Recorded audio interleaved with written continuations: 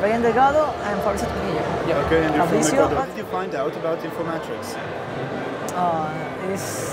It's difficult, yes, but it's incredible. It's incredible. There's a lot of projects. Amazing. Because a great friend. Okay, nice. Glad to hear that. Okay, so tell us a bit about your project. Okay, our project is about metadata. Okay, it's called MetaWIMS. MetaWIMS is a combination of meta from metadata and WIMS from the name of our school.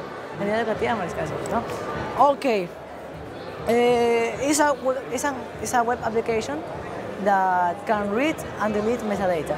Okay, it's in two languages, Spanish and English. Okay, sorry, it's in English and Spanish. English. Okay, English. Okay. Metadata are small pieces of information stored inside our files. Okay, it's a data inside other data.